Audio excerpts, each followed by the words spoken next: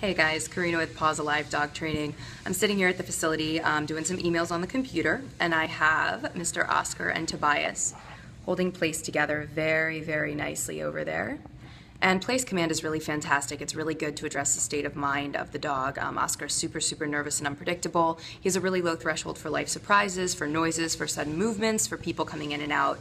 So to just have him lie down and hold still and be calm on command is going to be really good in getting him to a better place emotionally, and also giving his owners a management strategy when he goes back home that's going to allow them to include him into their lives more safely and more all-inclusively, which is the goal.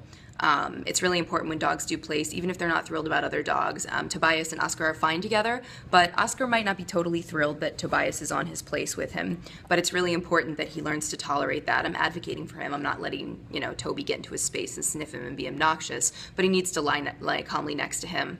Oscar has another dog in the home with him, Magnus, who's his brother, so he's going to be needing to hold place command with Magnus, maybe not on the same mat, but in very close proximity, so it's really good for him to be practicing now.